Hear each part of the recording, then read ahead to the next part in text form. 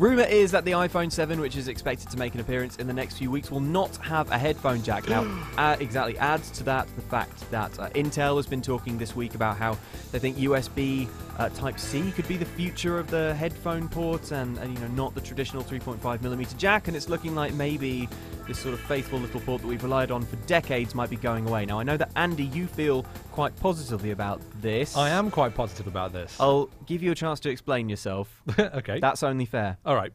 Well, you said yourself, the 3.5mm headphone jack, the standard headphone jack as we know it on all phones and Walkmans and whatever, has been around for decades. This is the longest lasting piece of tech that I think we're probably all still using on a daily basis. I think that's probably fair to Look say. at Yeah. the iPhone. We've had the long connector. Now we've got the Lightning one. We've changed from USB-C. We've had so many different things, and that still is there. And what that's doing is making our phones fatter than they could be. We could get rid of that.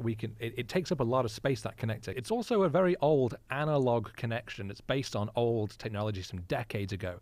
Get rid of that. We move on. We get used to it, and in a year's time, we won't even remember the old headphone jack. I mean, to address those points in turn, in terms of how much fatter the headphone port is making phones, could they be thinner if they lost it? Yes. I mean, possibly yes, but I mean, how much? Definitely yes. Well, I mean, yeah, sure. Okay, let's say that they get 2mm thinner. Is that really going to make much of a difference? If people really cared about portability of their phones, then they wouldn't have been getting bigger and bigger and bigger over the last few years. Clearly, we don't care. I live and die on that 2mm, Luke. No, I don't believe that for a second. And as for the digital audio thing, yes, you are right. There are some potentially very interesting things that could be done with the move away from the limitations of the port we have now.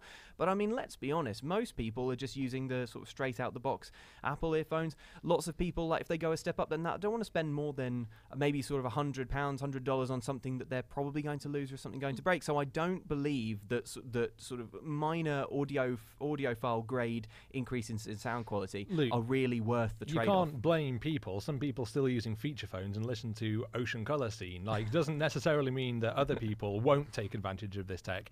But we've also seen massive increases in Bluetooth technology. Like, Bluetooth headphones a few years ago were awful, and it was this terrible tinny sound.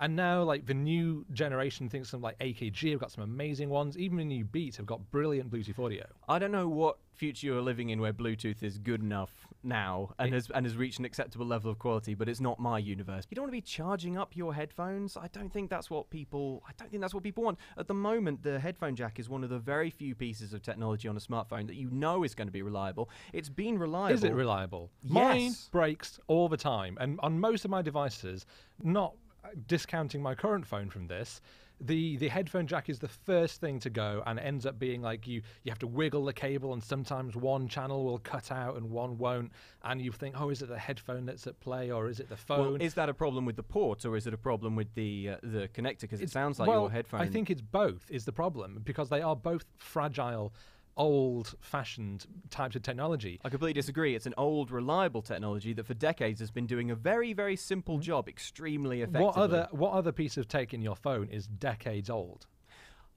Well, there's no other piece of tech in my phone that's decades old. It shouldn't be. Because only one piece of tech that's decades old is still doing its job It's at not a doing its perfectly job. decent level. Oh, Luke, you're Anyway. so anti-future. I'm not anti-future. I'm just anti-change for the sake of it. Get and on board this with the isn't change train. This isn't Apple like Pulling trying into station. September Apple launch.